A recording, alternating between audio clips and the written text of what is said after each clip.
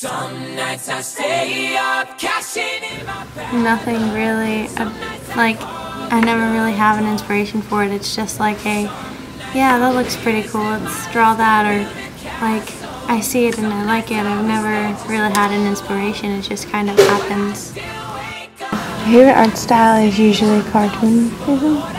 I like drawing cartoons because when I was younger I wanted to be a comic book artist.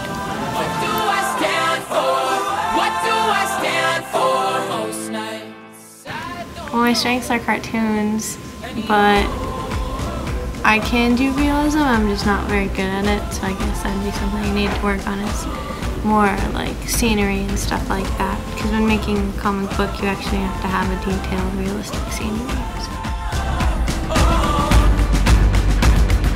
This is it, boys, this is what